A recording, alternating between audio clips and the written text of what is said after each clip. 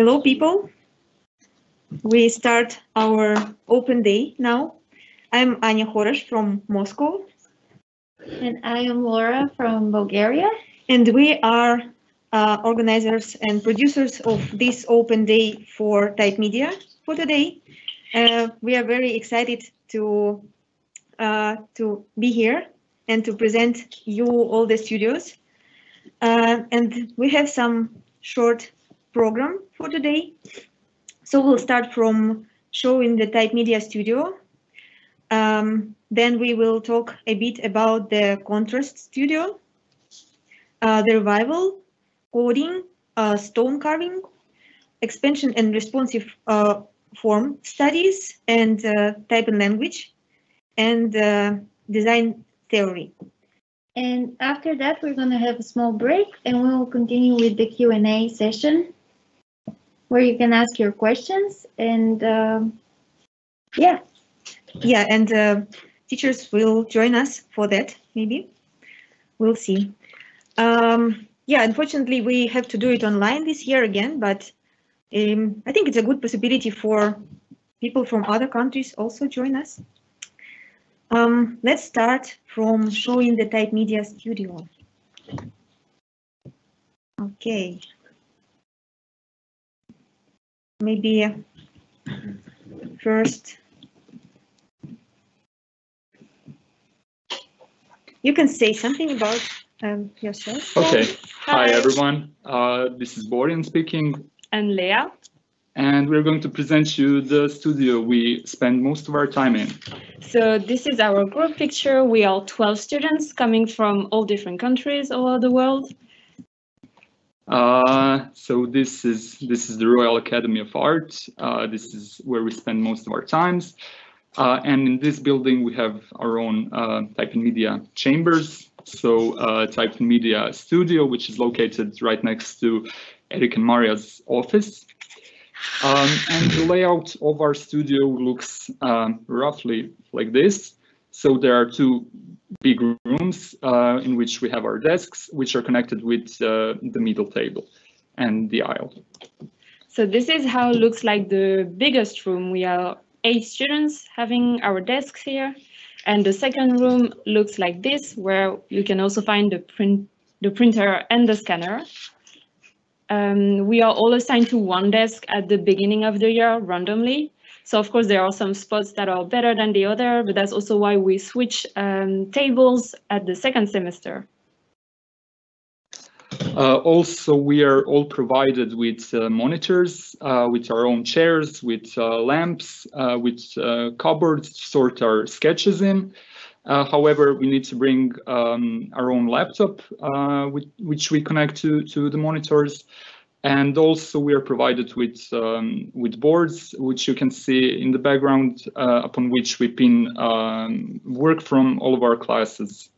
We also, each of us have one locker, and we had an assignment at the beginning of the year where we had to design a stencil and spray it on our lockers. So everywhere new students will spray their name also above our previous names. So in a couple of years, there's going to be quite a name mess on every of our lockers. This is the central aisle in which we listen to most of our classes, except for Francois's stone carving. We have a big TV, which we use to present our presentations, and also we pin some of our work here. We listen to each other's comments, and we listen to teachers' comments as well. And just in front of the middle table, we have the little patio where we can easily access some fresh air, which is very nice. There's also a table where we used to have lunch at the beginning of the year, but now the weather doesn't really allow it. So we hopefully gonna have lunch again there soon. This place is also commonly named as the graveyard, as you can see, because all the stone carving from the previous student are there, the one that could not be bring back home, basically. Also, in the smaller room, there's a Fuzi table, which was donated by a giant Type and Media family, former students, some studios as well donated. So it's good and nice to have some sort of stress relief there. However, it can be stressful as well sometimes. Yes, this is it. Hope you liked it, and good luck with your applications. Okay. So now we continue with the contrast studio that will be presented by Jacob Weiss, and he will tell you about one of our biggest assignments during this semester. It was very important and very interesting, and I think we learned a lot through it. And yeah, he will try to present most of our works, but yeah, it was a big screen. Borian, could you please unshare your screen? Thank you. Yeah, now you. Let's see. Hello. Let me see, is that sharing now?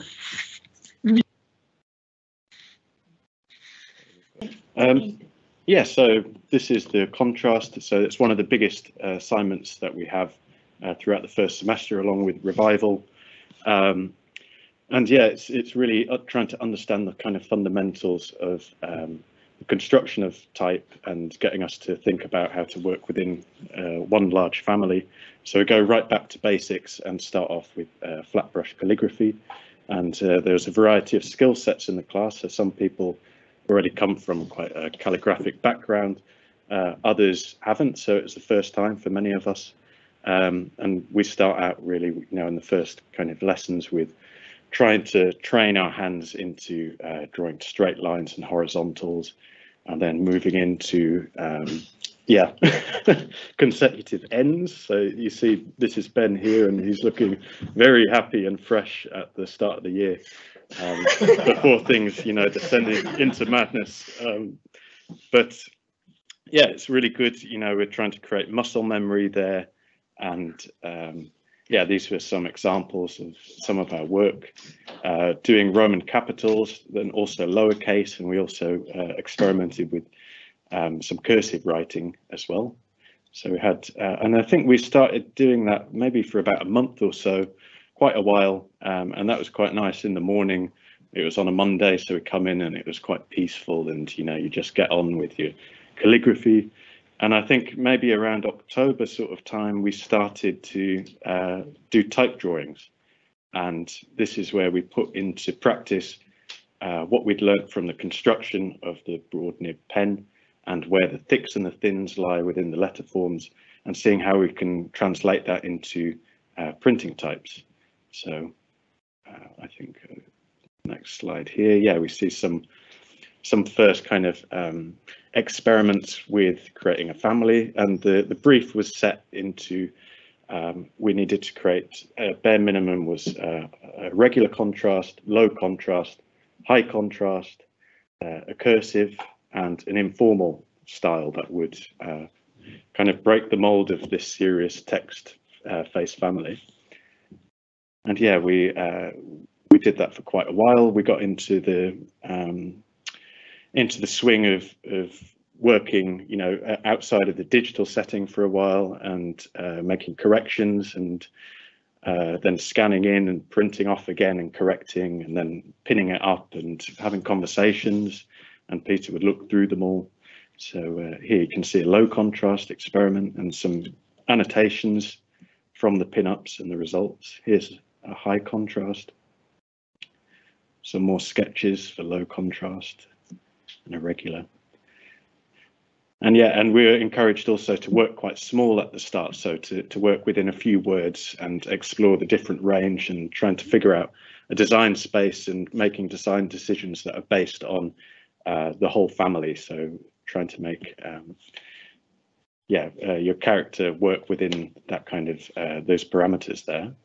So here are some more drawings, and then also there's Peter there, and he has a very acute eye for form, rhythm, and proportions, so he could spot any kind of inconsistencies. And it was also good to start to learn and look through his own eyes and see how he judges type. So is very firm but fair. So it's yeah, there's some more pin-up stuff. Also lots of proofing at small sizes, obviously because it's supposed to be a text face, so it needs to work small. And yeah, that was really enjoyable, pinning it up on the wall, and then we'd go through and people would share their opinions on it, what could be changed, and then we'd go back and make these changes. And then also thinking about an informal, so here are some informal capitals and some final finished work. So we weren't expected to make a 100% finished typeface in the end. That's not the point, but just to build enough that we have a coherent set that is a kind of, you know, the fundamentals that you can build upon from thereafter. So here you can see quite elaborate informals as well. And yeah, it was quite a big range, although we're you know, the parameters are quite strict in a sense. There's a lot of different results throughout the class, and it was a really good exercise in understanding how to build a robust text face family. Here's some more examples of some of the work from our class, and here beautiful, very nice informal, and yeah, look at that, wow.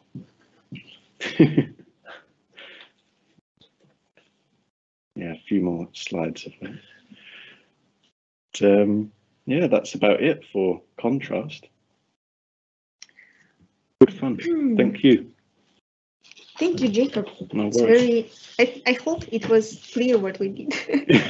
But I we hope were so very, too. very interested in process. Yeah, it was very process-led. Okay, then let's go to the next assignment. It was a revival that will be presented by Laura and Boom, and they will tell you how we worked with some archive materials and did our research. Yeah. So we continue with your notebook then, or Yeah. you stop sharing? Yes. Okay. Okay.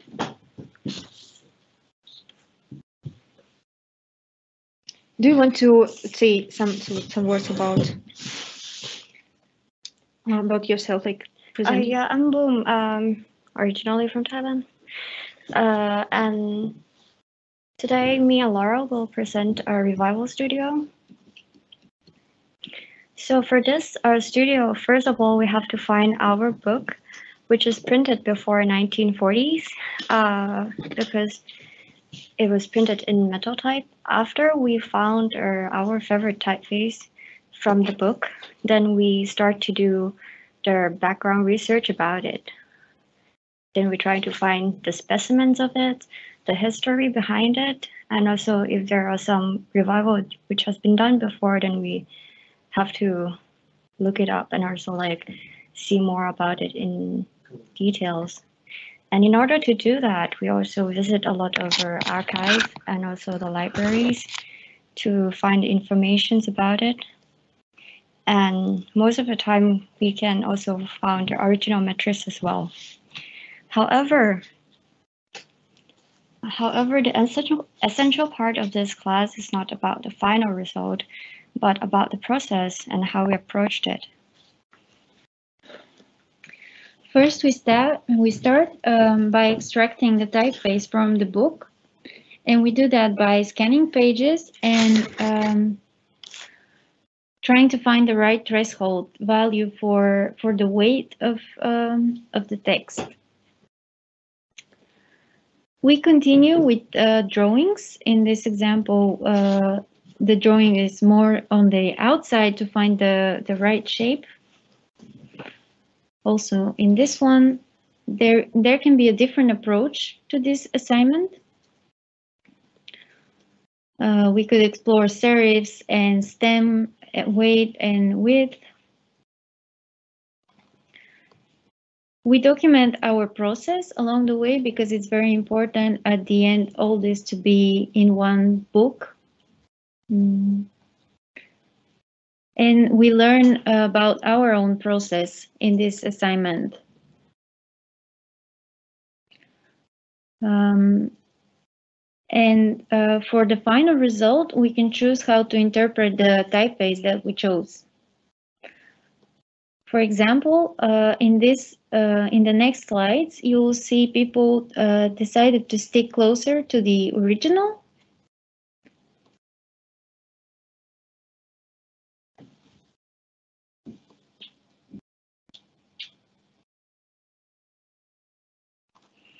Or for this example, you can see that it a little bit driven from the original source because the specimen is a bit lighter, so the final result could also be somewhere in between.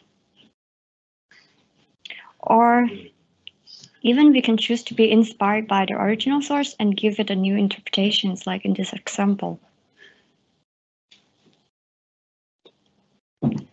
So the final outcome is a process book, which contain a historical research essay, process of digitizations, or comparisons, or page between, and also the comparison page between the original source and our revival.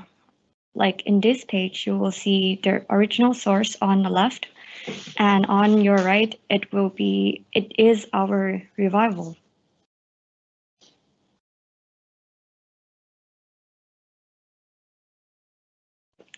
That's about it. Thank you very much. Thank you. Thank you for the talk, and it was very interesting.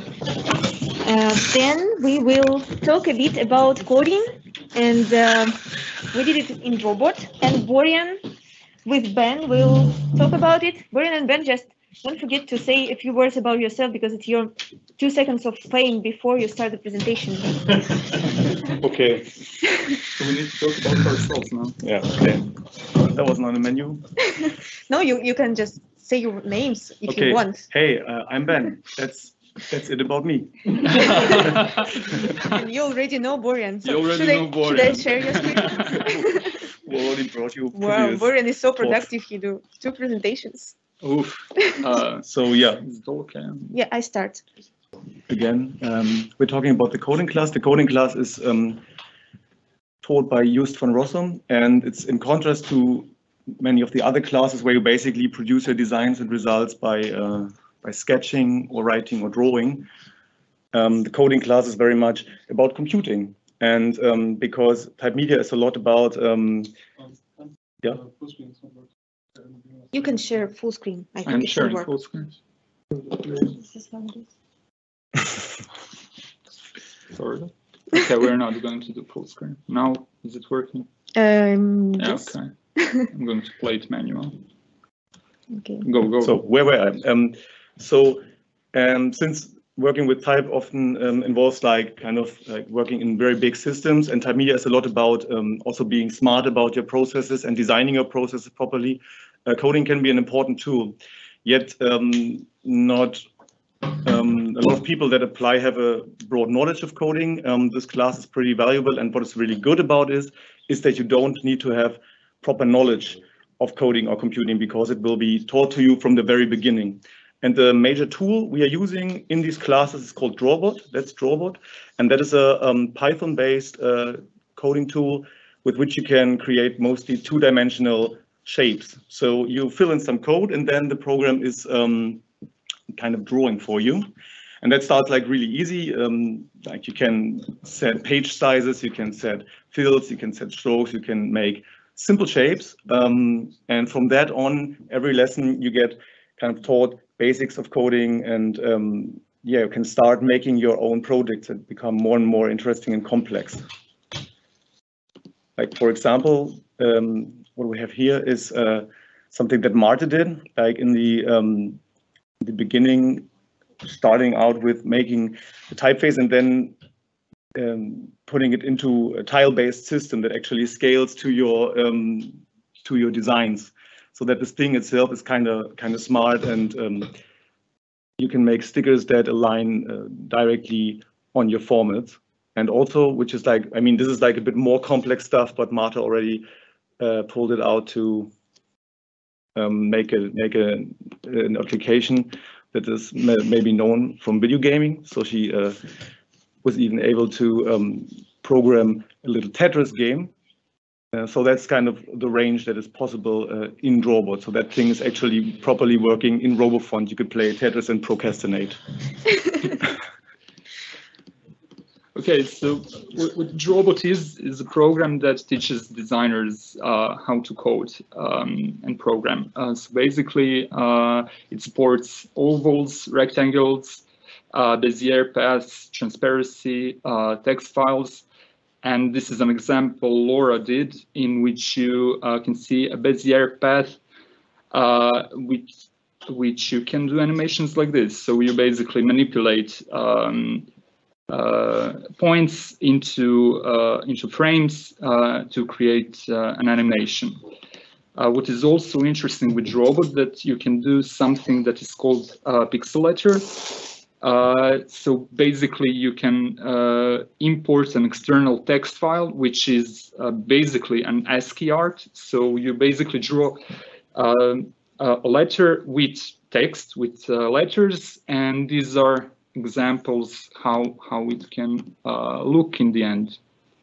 So you basically draw functions upon every individual letter from an external text file.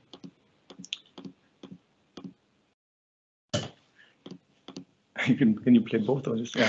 And the good thing is about you can really go crazy because Just is always there for you and supporting you. And if you come to him and say like you have a certain idea, like for example these beautiful examples from Anya, then he's always trying to help you out and teaching you how you could basically tackle your idea. And as you can see, you can create quite something that is elaborate and can be very free and freaked out just with putting in some code.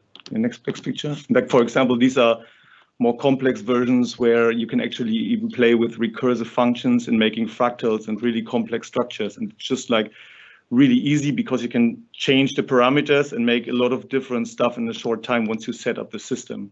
Yeah, that's very great. Also, what is interesting with Drawbot is that, or actually the Python language and script itself, is that it is also applicable in RoboFont.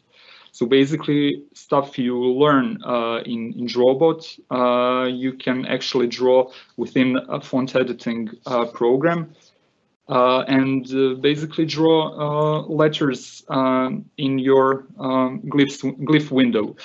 This is an example how Sam used this compatibility between those two programs to create various patterns. And as you can see, the possibilities are pretty broad. Once you figure it out, like some of these systems, then you can basically go crazy and do a lot of stuff, as may have been shown in this picture here. Yeah, so some greetings from the special effects department. Also, this was something that was inspired by a manual, sign painter's manual from 1880s, so almost 150 years old, from Allard Pearson collection in Amsterdam. And basically, it's the Drawbot allows you to recreate some of the stuff like that as well, and to revive some of the old stuff into digital area, and to animate them like this as well. And for the end, this is another example of a pixelator, upon which you can see that every pixel has a variable of number of the spikes in each pixel, and once you set like the parameters, the architecture, yeah, the possibilities are pretty much endless. And if you want to check it out, like Drawbot is a free application, so you can download it, and there's a lot of documentation. You can teach it yourself. Yeah, check it out. It only works on Mac, but but yeah. But it's check free. it out. Thank you. That's about it. Thank you. Okay. And now we're going to continue with the presentation of the stone carving studio, and it will be presented by Jacob Wise and Leah Bruno. Which screen do you want to share? I will share mine. Okay.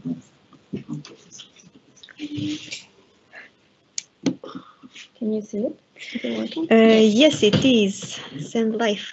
Should I try full screen or not? Just keep in mind that. Yes, Yeah, you full can screen, try. yeah. Let's do it. It should work. Okay. Okay. Hello again. Yeah, so this is stone carving. Do you want to Yes. start on this?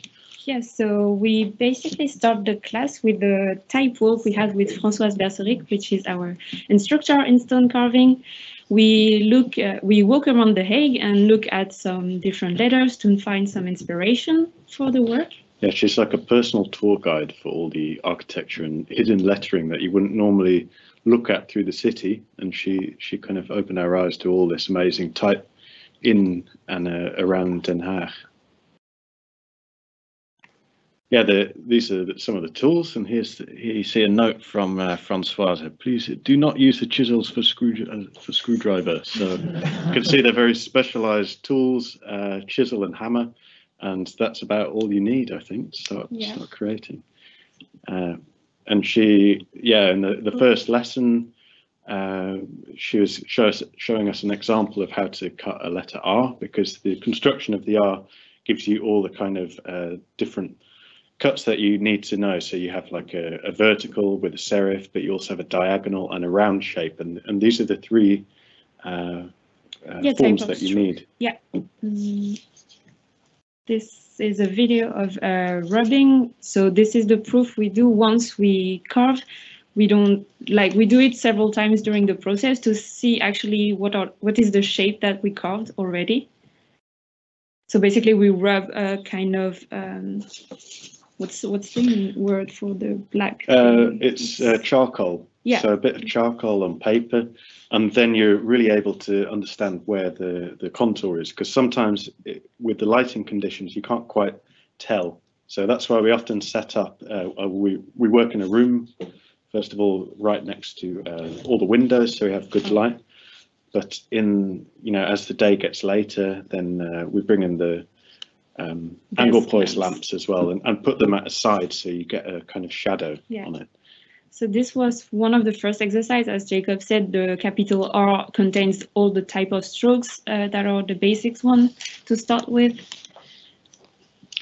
Yeah, and there's variety, and it was important for us also to start thinking about the tools that we're doing, and not just to bring designs from printing types into a stone carving, because but you really have to think about how the tool works, and when you're sketching designs, also sketch with this center line and understand how this three-dimensional thing works, because it's no longer a 2D letter that you're thinking in 3 dimensions. And some people really explored kind of different levels and different types of cuts. The most basic one is that V shape. Yeah. So this is the room where we carve. So we all have tables in front of window and enjoy the natural light as soon as we can. Mm-hmm. But then after we bring our desk lamp and use them. You can see all that great posture there. It's this is what we started developing after a few months. Yeah, this was a few slides of the process. So the first kind of drawing and how the strokes will work. But nothing was, forgive me, set in stone, but you had to kind of think about what you're doing and then make amends, and because often you would chip something completely wrong out and you'd have to try and work it into the design somehow.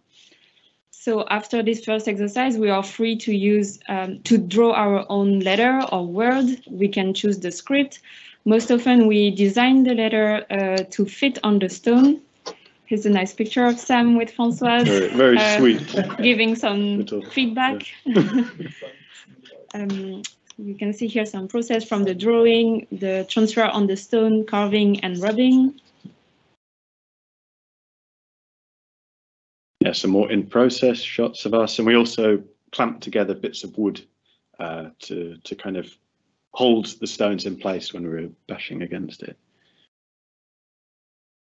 Yeah, different reliefs. So this is Anya's stone. So there's all types of different cuts you can make, or you know, you can really think about it as a sculpture rather than just a simple carving. Yeah, I think that's about it. Oh. Yeah. I mean, yeah.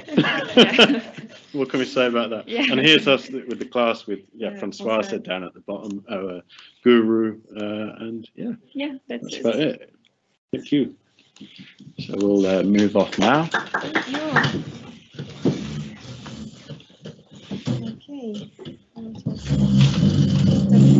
Yeah, I need to find the room again.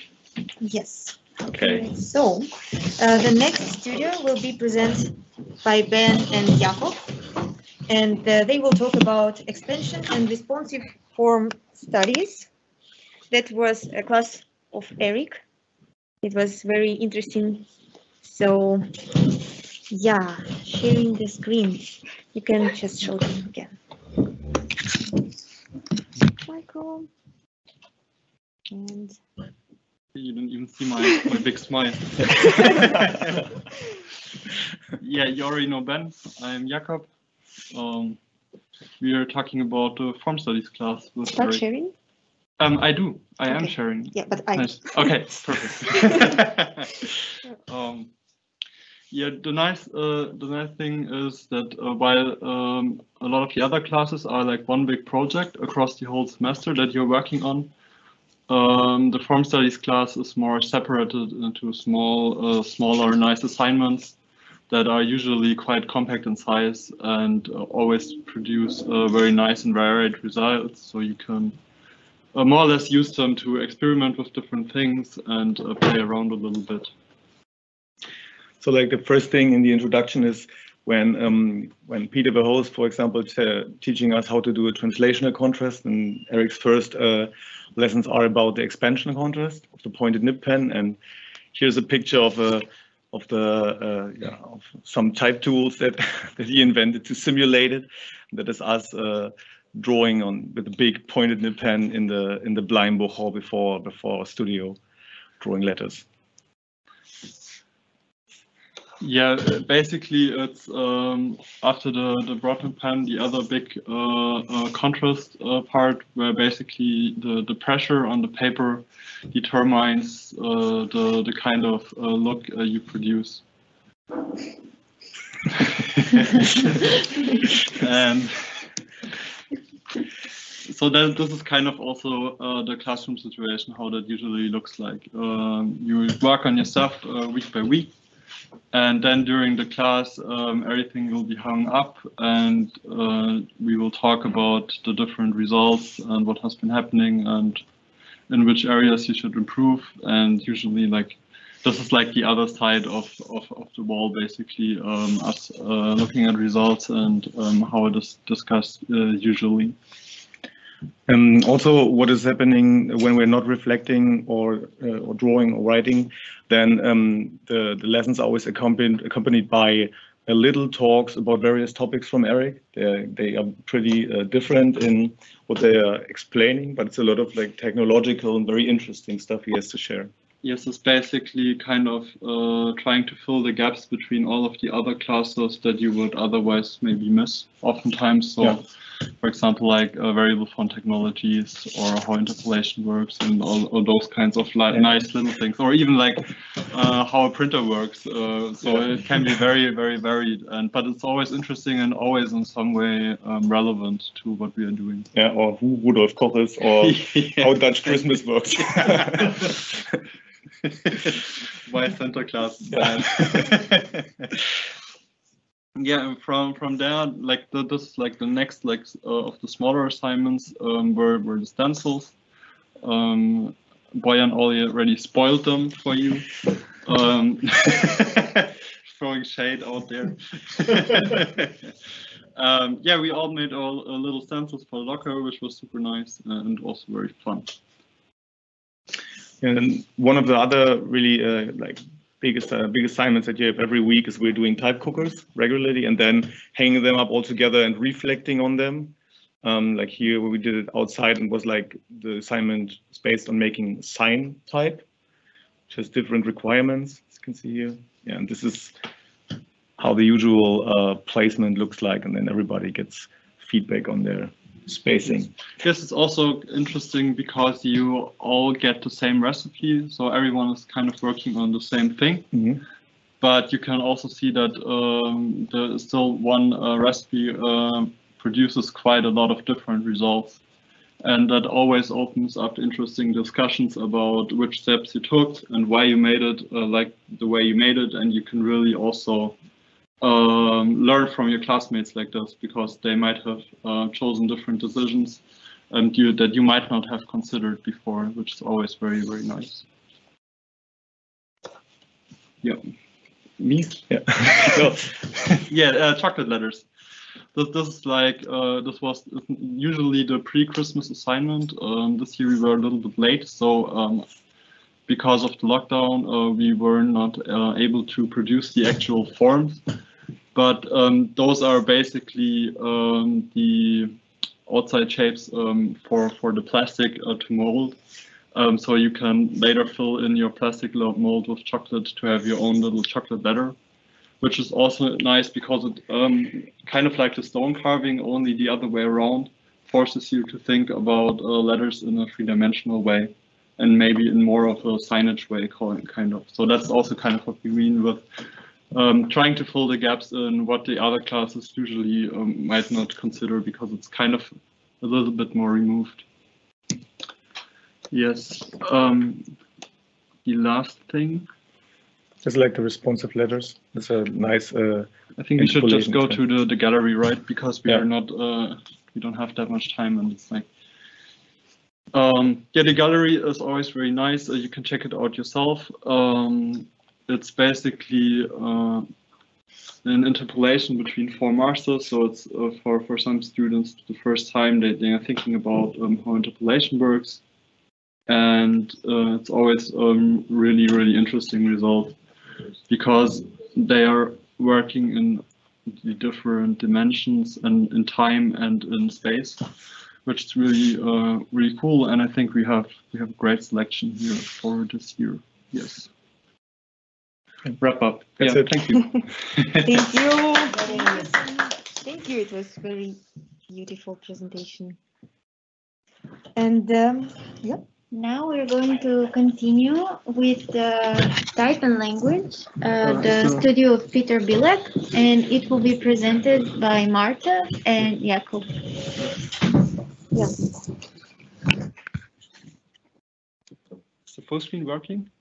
Not yet. Maybe Marta want to show her face before. So. Oh, yes. No, She but I has- mean like in general, because general, the last yes, it keynote works, it didn't work. So hello, my name is Marta and I'm from Belgium. I'm still Jacob. Still Jacob. Nothing changed. Sure. Yeah. Okay. So we'll be talking about Peter Bilek's class, Type and Language, which I think is a great class because it allows you to not look only at the details of type design, but also look a bit at the bigger picture. Yeah. Yes. So what's up often, so I think Peter Bilek really tries to take a step back and lets you think about all of the bigger picture things.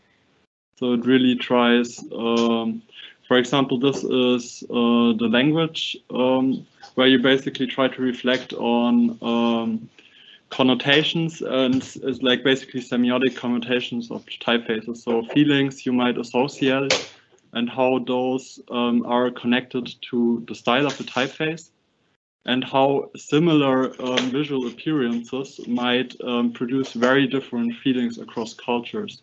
So that was a very big topic of this assignment, of trying to translate the feeling of one typeface in one culture to another typeface that might need a totally different way of visual style, basically, to do that. So, Oh, sorry. okay, yeah. So another thing was looking at vertical matrices, how actually those can define a typeface way more than just some smaller details, which was really great to actually talk about these things, because it's something that you often kind of forget when designing type.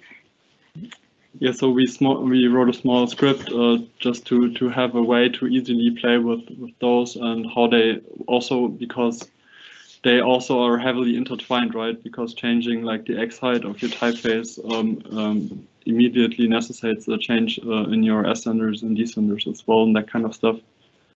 So that's also one of the like bigger picture things that Peter forces you to take a closer look at, that you usually tend to forget otherwise during the heavy business of just drawing type. Another assignment was looking at type families and how do type families work, because you have usually just a regular bold, italic, and so forth and so forth. But how can you actually also design these families in a different way? So an assignment was to make a typeface, a type family, an interpolation that actually takes these concepts to not just bold and regular, but to totally different styles. I don't know, yeah. What did you use for your? So those were always basically the assignment was trying to convey two different emotions in one interpolation axis. Really, all right, we really have to pace it up in terms of style. So, I'll just show you. I think we'll just breeze a little bit through all of the nice. I think, yeah, there were really nice results. So we'll just show all of the work that we did for this assignment for our fellow students.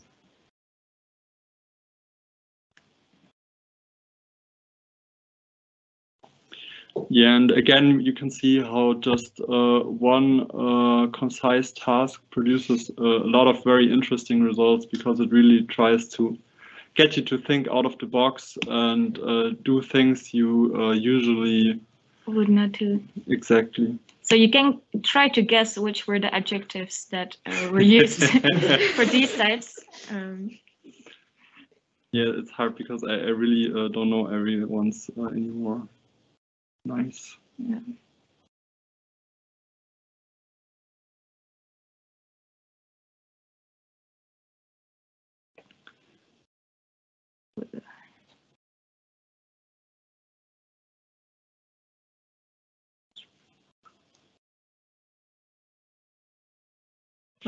Ooh, yeah, also we'll breeze quickly through this. We already got the time warning. We had every student in Peter's class would choose one topic they wanted to have a little talk about, which was super varied. It was from Thai to text justification to... Yeah, you could really choose whatever you were really interested about talking to and learning also to your, like teaching your other students some of your knowledge and sharing it. Yeah. And yeah, that was also nice because they were very passionate talks of everyone and topics that they really enjoyed or spent a lot of time thinking about before. Oh yeah, and we have the ugly fonts. I think this was a really great assignment, just to draw an ugly font and actually think like, what is beauty? What is ugly typefaces? And I think most of us failed the assignment. Because yeah, I think there were some really beautiful fonts. Beautiful ugly fonts. Yes. Yeah. So here are also some examples across the class of the projects that we made. Okay, right, thank you very much.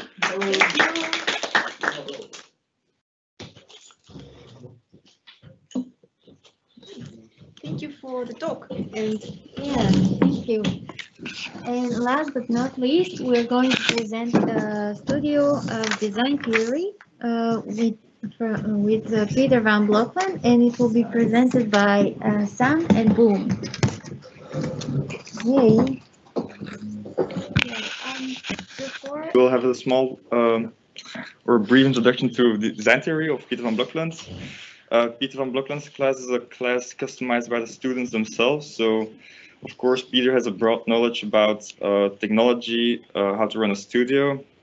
So these are the topics we wanted to talk about during our classes. For example, how to run a studio. We talk about or we discuss running a studio as a freelancer or self-employed or to work for a time foundry. We talk also about the tech system, how to deal with customers, the different approaches you can use, and from a general, more business perspective from the type industry.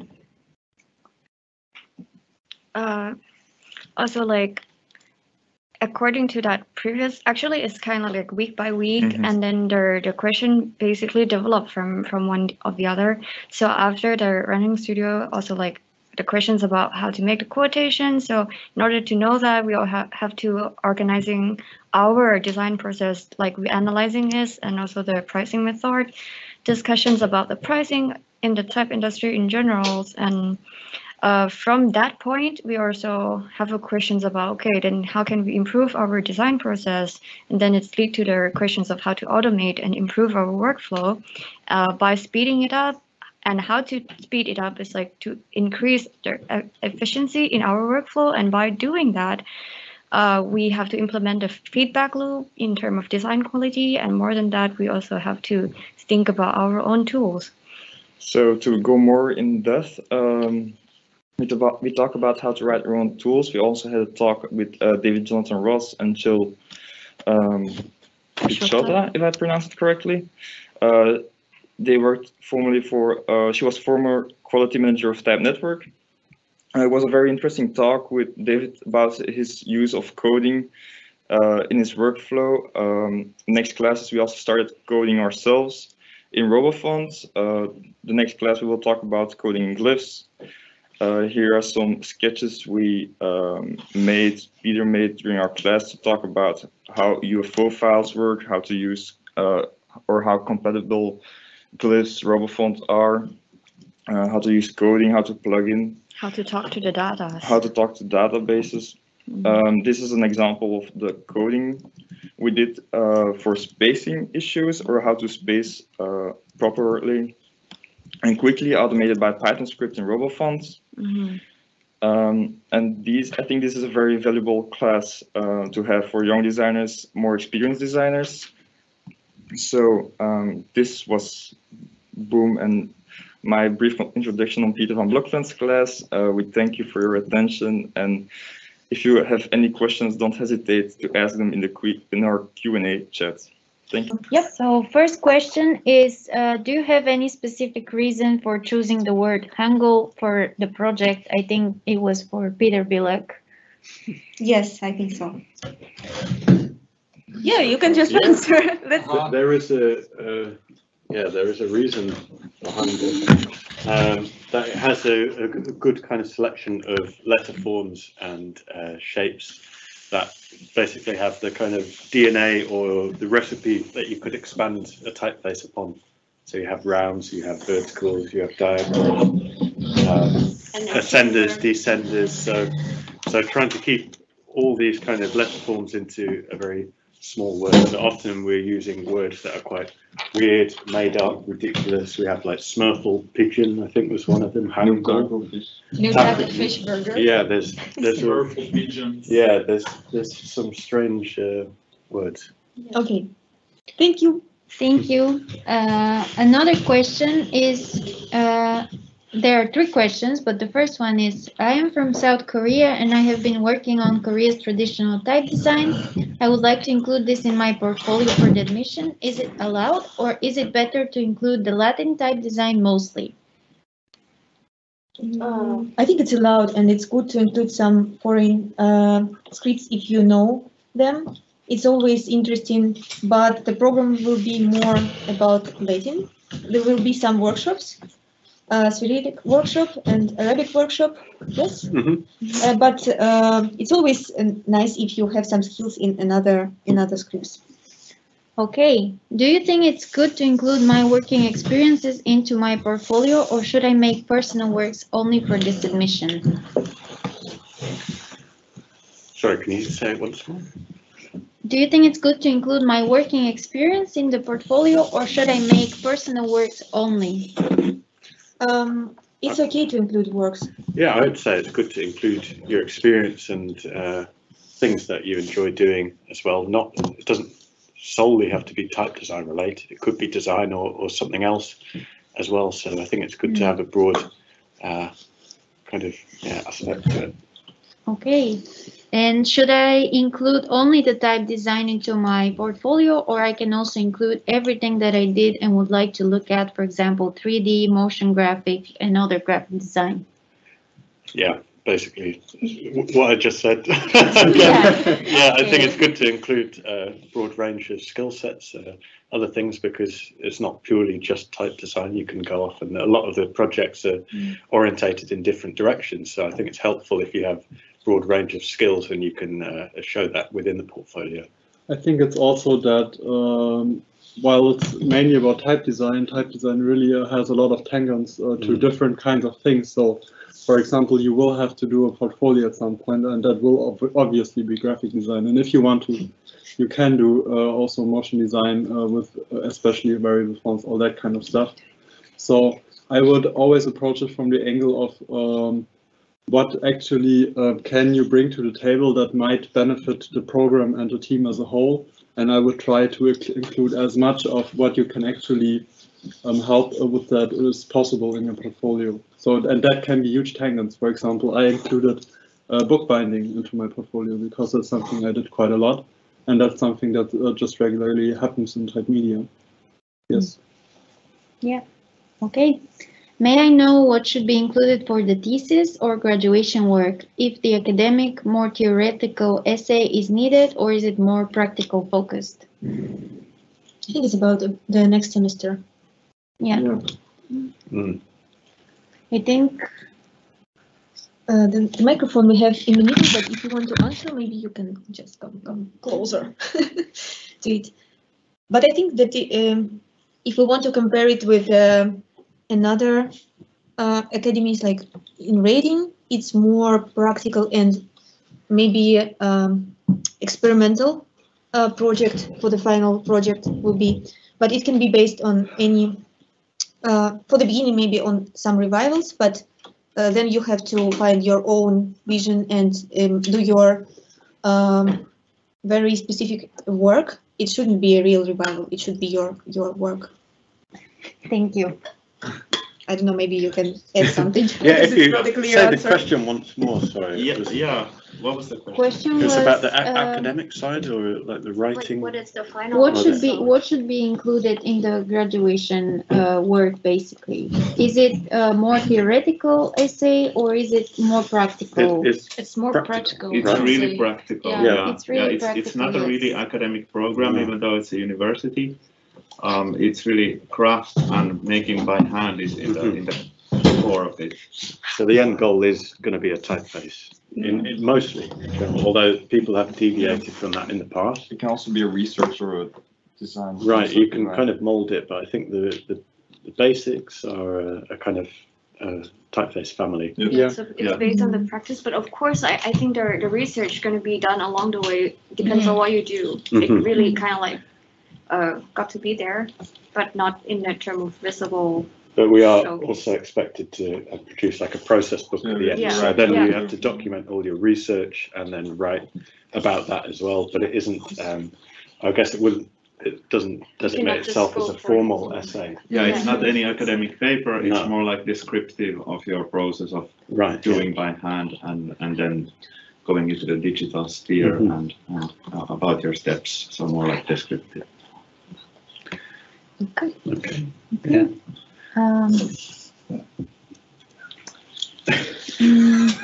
Can students with just basic knowledge of typography, for example, bachelor in industrial design, can join the study and be able to follow it? I think the minimum is just having a graphic design bachelor, if I'm correct.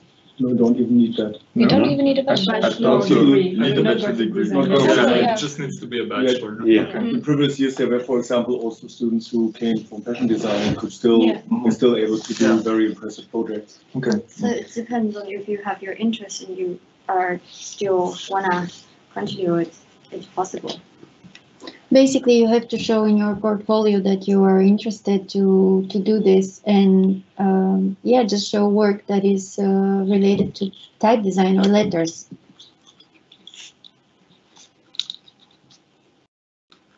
Okay. Another question is, should I have coding knowledge to understand the classes? No. No. I don't think so. I mean, should you maybe? I mean, but it would definitely probably help, help. but it's not necessarily classes are No. especially made for people who have no knowledge, and the teachers will from- pretty much fit on what your average level of coding is. Mhm. Well, And even if you really don't get it, Eustace is so helpful in kind of showing you how to use it and stuff. Yes. And even if you aren't that proficient in it, you'll learn way more than you did before. Like it's quite a steep, learning curve. You learn. It's as well, Robot is quite simple in the end. We were, I think, all kind of afraid to dwell into it, but once you get the basics, I think it's pretty easy to dig into it. So basically, I don't think. And we also like share knowledge as well within the class. So, Exactly. Yeah. so it's quite easy to get things done, or you can ask help from people, and we all help each other in ways. Yeah. Next question is, may I ask how many candidates apply each year and how many continue to the interview stage? No. We don't know. We don't know. It's a big secret. About twice as much as they were approximately. Maybe that's something that the teachers Yeah, know that's more. something that Yeah, Eric I wouldn't may know. answer. Yeah, we don't really have the statistics. Yeah. I don't the know next. if it's at KABK website. I think that information is likely to stay internal. I don't know. I mean, we don't know basically. We don't so- know. Yeah. Sometimes these are public on the university websites, but I don't know about. I don't think. media. Yeah, I don't know. So basically, we don't know. Yeah, sorry. But I'm sure that maybe the teachers will elaborate, or maybe it is just top secret. Who knows? I don't know. But I don't think you should focus on that. It's primarily, formulating eloquently your portfolio. I don't think you should be concerned about quantity of people applying.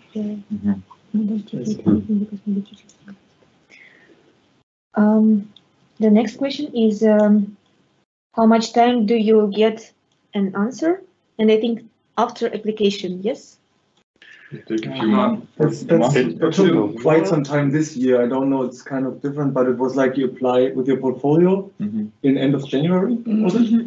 And then I got the answer we got at the beginning of May, or the first answer that we're in the video call. And after that, it's even like 2 or 3 more weeks after the video call, and then you get the final answer. So there's quite some time that will pass between. Yeah. I think it varies from year to year as well. But however, when you hand in your portfolio, I think you have some time to relax. Yeah, good to shelve can it take after a you've while. handed in, so you're not overthinking it for those months. Just to kind of submit, forget about it, and then hopefully you'll get an answer back. And then again, when the results come in, it's good to start thinking about finding a place Yes, from The Hague in case you get accepted. Exactly. You should do that as early as possible, because The Hague is a hellhole for finding a place. Oh, yes. Yeah, the market That's a question nobody asked, but super it's competitive. Yeah, good answer. for rooms. Harder to get an apartment than to get into town.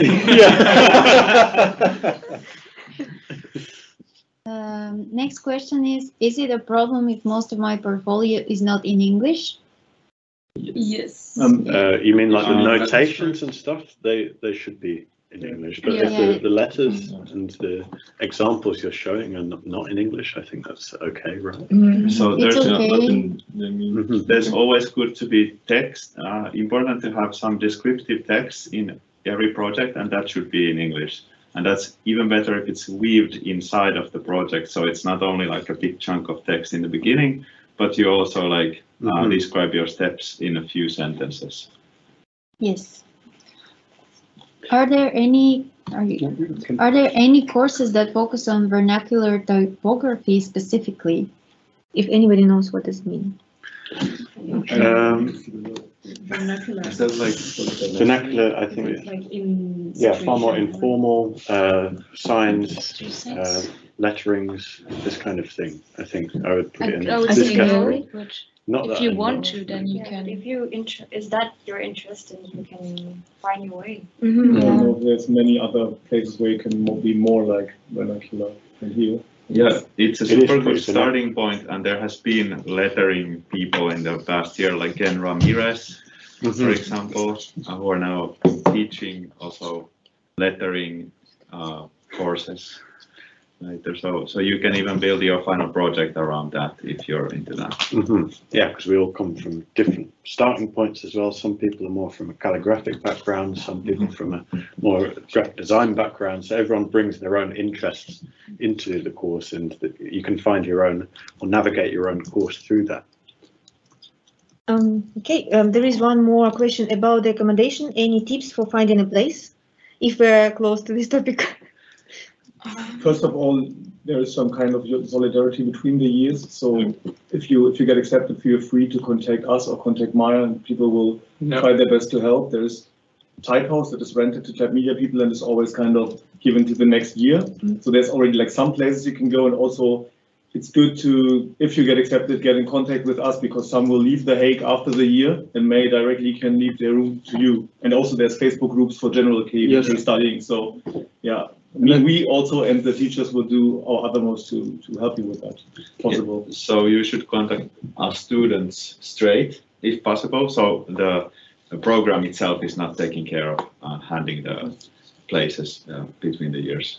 Yes. Also, I think you should really consider going to The Hague if you want to search for a place, because most of the time they will be only given to people who actually show up for the showcase of the room. And if you're not there, you basically have no chance at all to actually getting a place, because demand is very high, and they really want to know you personally everywhere, basically, if they want to give you the place.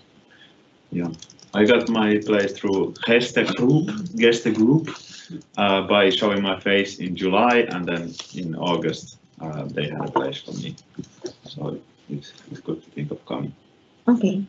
Next question is, first of all, thank you for your presentation. Yes. Thank you.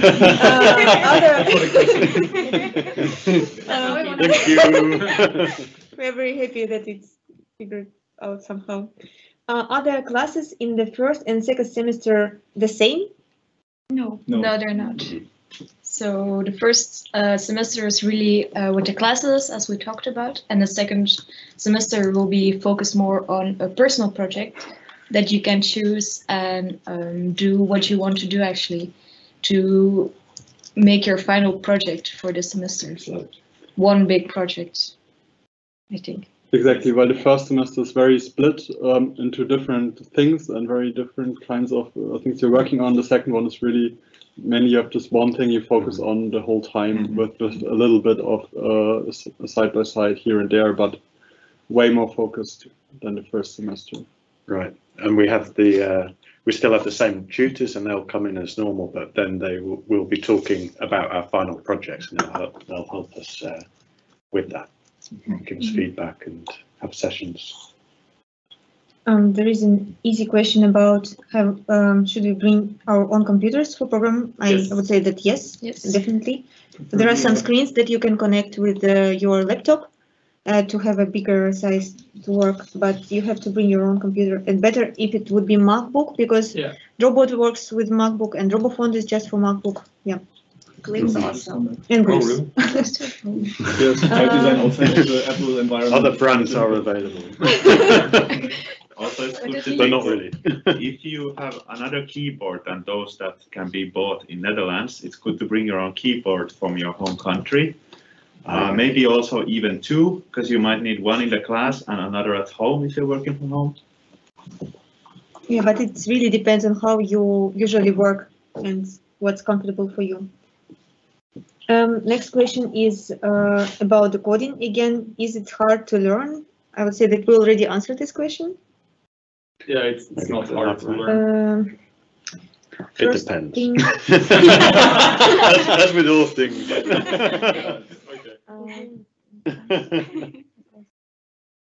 Yes, we already answered it. First thing first, amazing work. It seems that the program brings out the most creative part of you. The presentations are beautiful and really informative. Thank you. My question is, how many classes do you have? Does anyone manages to combine the studies with a job? No. It's not possible. If you're thinking about working besides, don't. Don't. The classes will take like all of your time and all of your attention. So All of you. if you're thinking about working besides 10 to 15 hours in a week, don't. No. Just you will be here and you will be fully invested into it, and tell all your friends you're off the grid for a year. No, it's right. It's true. Yeah, It's true. it's Yeah. definitely like this, and even more than you think. It's, yeah, I don't think it's really possible to freelance beside working for the year. Yes. And it's also not encouraged by the people, Mhm. the teachers, and it's not really Because you want your full focus on At the all. course, and it's just 1 year as well, and there's so much to fit into 1 year, so you really need to have that time available to be in every day and focus just on the project. Yeah, and if you get accepted, you also want to spend all your time in getting the most out of this year. So working during the time wouldn't be, it would be kind of waste of time if you can just somehow make it financially. Yeah, I think on that note, it might be a good time to start saving now, basically, if you haven't already. Because, of course, studying here is also expensive. So being able to lay a little bit of money on the side so you have it during the year is definitely a good call. Or take a study loan just to get over the year and then grind afterwards. With all our new learned skills. Good tips, good tips. I was curious about how is a week in the life of Type Media student organized? A week. Yes, how the Well, week? it depends as well, because it's changed so much from like the start of the year until now. So it's difficult to pick 1 week. But it was some usual timetable. Yeah, we Three have, did not say the difference post and pre-autumn break. we have like most days we have always a class. Some days we have 2 classes, like morning and afternoon. Sometimes we just have a morning and then we have the afternoon free. So there's usually time allotted into the week where you have time to work on some of the assignments and stuff. But yeah. So basically, free time is not your free time. It's like free time for the next day, and it's run like this the whole week. Like. Yeah, the studio is also open from, I think, was it 8 o'clock until 10 in the But evening, usually we so. we are here till 10, but we are not from 8. I think we are from 9 here usually. Yeah. I think the thing is also usually classes start at 9, so everyone will be there in the morning, and then afterwards usually more or less everyone will stay during the afternoon and work the whole time. So the studio is more or less always full of people working the whole day. That's kind of how you can imagine it. Yeah, 6 days a week. So basically, you really need the Saturday to get your assignment done. And Sunday is, if you're good, Sunday is free. No, Sunday is like cleaning and washing the stuff. Making food for next week, Exactly. doing groceries, because you won't have time during the week for that. But that's the good thing about The Hague. You can actually buy stuff on Sundays. So that's good to know. Not like in Germany. It's in everywhere other than Germany. Next question is, thank you for your presentations. Is the program focused only on Latin writing system? I think we already answered this. So can we just say it again? If this person didn't hear? We already did. We said it is. Yes. Can we repeat? So, it is focusing on Latin writing script. Latin script, yeah. We have 2 workshops. We do have the workshops. Yes. Yes, we have workshops. We've had Cyrillic already. Next week we start Arabic workshop, and we also have Frank's workshop. Yes. People who are fluent in another script have made like biscriptual final project, but usually it's focused on Latin. And teachers, you should have the Latin, I think, always, right? Yes. Yeah. And the teachers can't really consult you about some languages that they are not familiar with. So it can be a part of your project, final project, if you are very interested in your own writing system, but it's not the basic for the program. Yeah, it's also just not a good time to try to learn another writing system. Yes. Like if you consider picking up like Arabic, for example, for Type Media, you probably won't be able to do it because it's just too much, and also because you don't have the people necessary to really help you with that. Yeah. Do the assignment focus on type design in silos Or are there any additional interdisciplinary projects to explore the various application of typography? For example, in designing branding or packaging with typography? No, we don't have. Not particularly, but I guess that we use certain skill sets like for you know, the revival book or something. So typographical knowledge and typesetting and graphic design background. I think there will be a little bit more in the second semester about specimens and stuff, typography, but that's about it. It's really not a lot, and it's more what you bring with you already than what you will pick up on the side. But there will not be a course like that. Daniel Raposa will teach us during the second year of typography a bit. Second semester. Okay. Second semester. Yeah. What is it? Yeah, it's 1 year. It's only 1 year. Very intense 1 year. So yeah, that's like 6. Older 6 years. No, it was not. No, 2 years, compressed in 1 year. Were the classes all in person or were there restrictions because of COVID? We had some COVID cases. Fun with that. Okay. Yeah, it started live. We were in studios for some time, but at some point we went online for some time, and then we went back to the studio, and then the lockdown hits late December. So it's kind of on and off. But it has been mostly in the studio, which has been really great to be here live. The KABK has this not like a special thing going on that you can actually, even if some other things in the Netherlands are locked down, you can still often access the art school because it's the education is practical. right, it's a technical school, so under the rules here, then it was allowed to be open. But nobody can like make a prognosis if you will be in lockdown next year or not. But I think what can definitely be said is that they definitely try their hardest to keep it open for as much as possible. And if there's like any choice they have in keeping it open, it will be open. It's only like if they're actually forced. And we are really lucky in that regard because the year before us had a way harder time with COVID than we did. They were closed for way longer, and they were separated for quite some time and all this stuff. So we were really lucky, and hopefully it will stay that way for next year as well. Yeah, but I think that during the last year, they already learned how to teach online. And all these problems kind of gone, so it should be better anyway. Yeah, it was a quick transition. They already knew like how to operate it, so we could quickly transition into online lessons. Yeah, and Dutch are quite chill about the pandemic. Yes, general. A little bit too chill for my taste. Yeah, so basically the general mindset is that life has to go on even though there is the pandemic. But however, I think here in the studio we are kind of careful about that, and in the school mostly, I would say. So yeah. Yes. Okay, and how does the weekly studying schedule for you guys look like? Do you still have a side hustle, or do you spend time outside of class to work on your projects? So basically, there is like no time outside of class, kind of a little bit. It oftentimes does feel like it. You have time to do like sports and stuff, to do some recreational things. Do you? Yeah, but there's a lot outside of time to get through.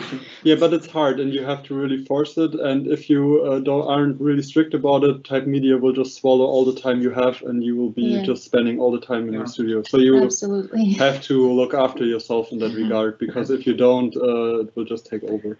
And you have to start thinking how to prioritize as well, certain workload and how to organize your time. But you and Anya also do the climbing. Yeah, we go climbing, but we have to really find those 2 hours, and really be determined to go even once a week. So it's not that there is a lot of free time. I would say for me at least, I've quit Instagram for this year and I never watch Netflix either.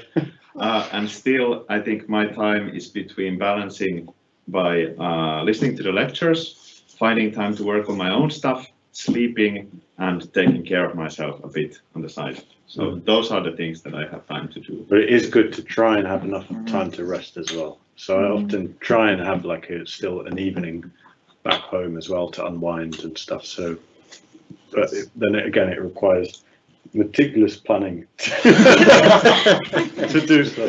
But there's possibility. Yeah, so you should get like your basic routines right, so then you're a bit free to find time for even like some sports. What you want to do. Design the process. Yeah. Yes. I think it's also important to say that the time that you spend in the studio is you're not just working, you're also hanging out with people, and the group is also kind of your social life you have in The Hague, and you're talking and you're playing football and all that kind of stuff, having fun together. So it's not like you're just sitting on your desk alone for the whole time. It's actually fun to hang out. Definitely. How does your timetable look like? How many days per week do you have classes, and what does a typical day at Type Media look like? That's what I think you already. I think that was what we were just having. Okay. What are your tips for a portfolio? Process. Less finalized, finished drawing things, but the drawing, the process, because that's what the teachers want to see, like how you're going to develop within, and it's so process driven that that's the important stuff. Yeah, and don't think of showing only like projects, but you can make like different kind of categories for sketches, for type cookers, if you're familiar with this tool. Is it typecooker.com? Yeah, I think so. And then calligraphy, just sketches, so it's not only like commercial projects or finalized. And also to annotate throughout the slides as well. So exactly, because the teachers are going to be reading it. Also think about what they're going to be reading it on, which is probably maybe like a MacBook, or think about the format and the size, and make sure that all your thoughts are annotated, and the way you're thinking, because that kind of, they want to look inside your head in a way. So with annotation, you mean that there's a bit of text? Yeah, comments on and what you're thinking about, maybe also critiquing your own work, thinking what, or trying to identify what doesn't work about it. Maybe that's quite important. Yes, I think the only big part that would be missing for me is think about it. Type Media is a group of 12 people, and they always try to get into as diverse as possible in any way. So to really think about, okay, what special thing do you bring to the table that might also be totally outside of actual type design, and also include that and really say, okay, this is something that I can offer, and I would also like to share with the group, basically. Because I think that's very valuable for you to have. Okay. Is there an age limit for applying to Master Type and Media? So I'm the oldie of the group. My beard is turning white at the moment. I'm 36, and there has been older people the previous years, people who have kids. I think people even over 40 at some point. And on the other hand, I'm the youngest people here as well. Read the records for the... No, I was 21 this year. 22 now. 1 year old. I think they really try to find a group that's very varied and balanced in age and skill set and in everything. Yeah. Okay, and how long does the program last? 1 year. From September till June? July. First week of July, we graduate. Yeah, we have an exhibition and the diploma ceremony, but throughout the year you would have, I think, 3 bigger breaks: the autumn break, the winter break, or the Christmas break, and the spring break. Yeah, but the spring break is more for working, I think. I think so too. I don't rely completely on that. You shouldn't plan a 1 week vacation for that. So yeah, that's about it. Next question. May I know if the applicants shall prepare with the concept of the final typeface?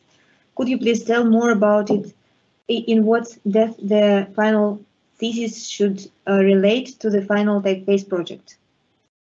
I think it's not necessary to prepare it before the application.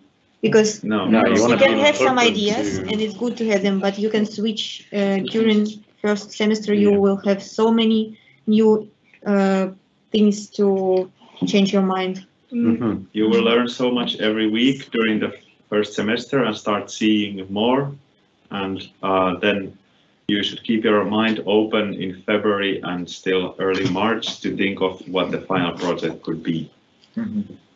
So you should bring in to the table several questions, ideas, several ideas for that. So of course you can think of the ideas, but you should definitely not cling to them. And also, if you want to have a proper idea what it could look like, there are all the graduation typefaces from the last years are online. So you might want to check out the last 10 years, and then you get a proper idea on what kind of span you can actually design. Yeah, is it possible to apply via my portfolio website, linking it in the PDF? I don't think that should be the only thing, but I'm sure that there in the portfolio application form, you can also add the link to your website, and you can always also include it in your PDF. But I don't think you can apply without a PDF with just a link to the website. I don't think that's enough. And you also want to make it as easy for the tutors to see as well. So I think that's why it's best to have most of what you want to show already in the PDF. Yeah, the teachers, they're going through a lot of PDF, so it's good to visualize everything, and also to keep in mind that you are not there to explain them when they're looking at the portfolio for the first time. Yes. Also, you really want to have a portfolio that's focused on type media. So you don't want to send your general portfolio that you do like for clients or everything. I think they really want to see something that was specially made for this occasion. And maybe something not finished that you wouldn't publish on your website. Yeah, also that. And also think about the more technical, but the file size as well, because if you go and do way too much, then you'll have to compress that far too much and lose image quality. So just think about the requirements as well. Start early with the portfolio. You can always upload it. I know. No, but what I mean is you can already upload what you have now and change it out later, so nothing goes wrong. You can always override it in the forum, so nothing goes wrong. And so you're not like me at 10 minutes past deadline trying to upload a portfolio and like sweating profusely, because that totally happened. Also, if you, for example, have an animated type of video files you want to submit, you could also contact Maya in special cases and could send that to her if that's not able to upload somehow. So that shouldn't be in any case, don't attach video in PDF. It is possible, but it's so an external link would do the job. Okay. Are there any good scholarship possibilities? But I think if you come from outside EU, like first time study in Netherlands, you get €1,000 for the first year. But that has to be applied. I don't know. There was, you have to check because it really depends on the country where you come from. Yeah. There are some scholarships for people from UA and not so many for people from outside. But there are a few maybe for accommodation, and they change from year to year. There are some, they are not connected with the KABK, but they are general Netherlands programs. And it's also very good to check it before you already receive the answer from Type Media, because they have some deadlines that are before your application. Yeah, just start searching for that. Yes, I also did my bachelor studies in The Hague, and during that time I got something called Holland Scholarship. So you could check that. I don't know how that works for a master program.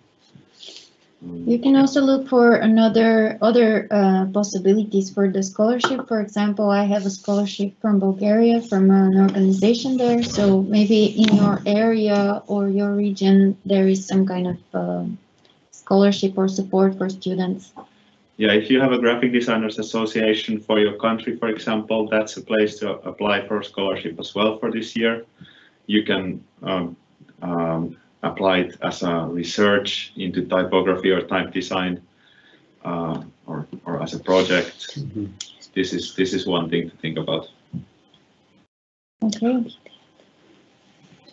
I am interested in going there on 2023 to 2024 because I need time to save money, but should I send my portfolio for them to start to know my work already? I think that's a good idea usually, but keep in mind that there's a limit to how often you can apply. So it's kind of, yes, I think you can only apply. 3 times.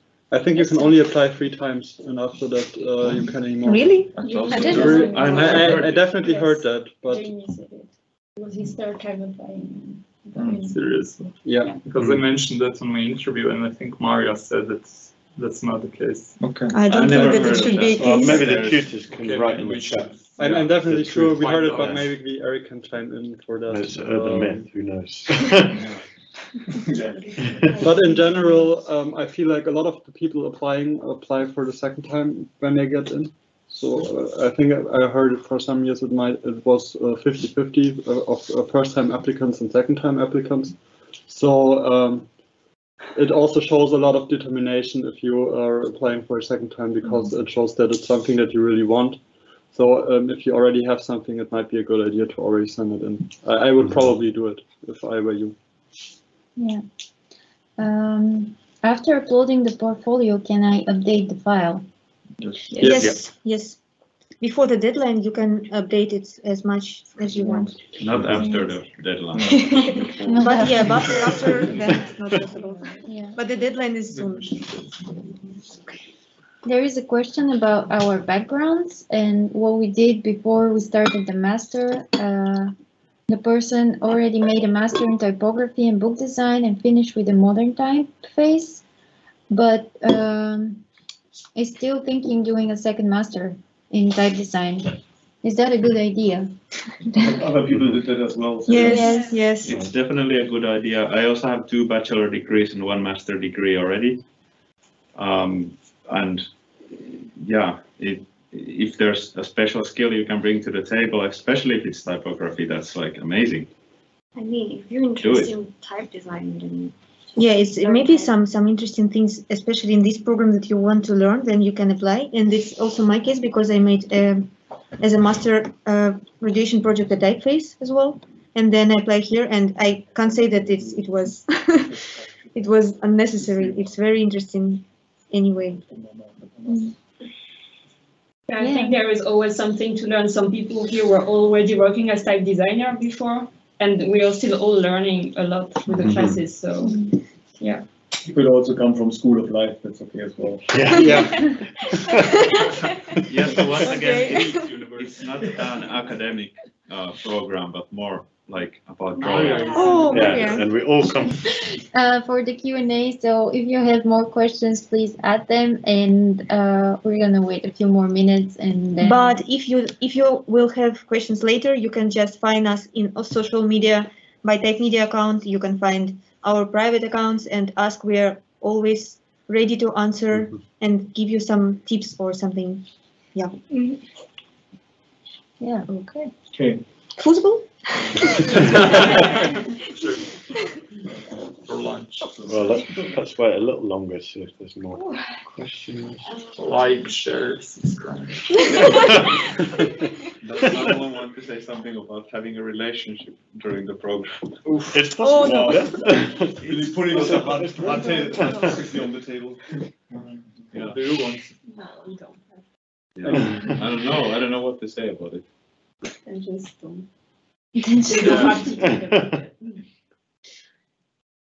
Okay. It's challenging but possible. Then thank you so much for your time and for being here. There's one more question, maybe. Okay. One question. We already answered the question. I don't know why No. I didn't see. It would. Yeah. Let's read it. Yeah. Is it a problem that I don't have Latin typefaces in my portfolio? And if I have good typefaces in Arabic and I'm interested in learning Latin type design, I have Latin calligraphy and lettering, but no Latin typefaces. I think that's totally fine because it just shows the interest that that's something you want to pick up and learn. and I don't think that is a problem for you. Yes, maybe a good thing to practice a bit in Type Cooker, just for yourself, and also to show that you have some skills in that you know something about contrast, about letter construction, and this kind of things. And yeah, it will be a case of drawing in Latin, but it's okay to apply. For me, it sounds like a really good basis. If you have Latin calligraphy and lettering, it's as important or even more important than having finished typefaces in Latin already. So definitely go for it. Okay. Okay. Thank everybody and good luck to. Good luck. Yeah, good luck. To you with the application. Yeah. Thanks for joining today. Bye bye. Bye. All right.